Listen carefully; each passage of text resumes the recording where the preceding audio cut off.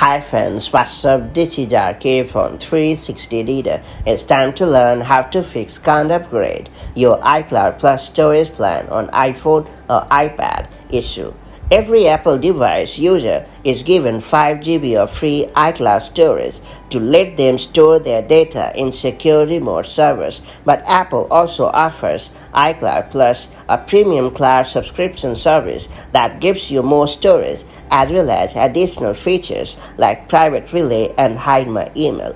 Unfortunately, some users are unable to upgrade their iCloud Plus storage plan on iPhone or iPad. If you have also run into the same issue, this quick tip is for you. That all being said, it's time to learn how to fix can't upgrade to iCloud Plus plans on iPhone or iPad the quick way. Before getting started, make sure you have subscribed our YouTube channel and hit the bell icon so that you won't miss any update from 360 Reader. First and foremost, open the Settings app on your iPhone or iPad. After that, tap on the Apple ID banner located at the top center in the Settings menu.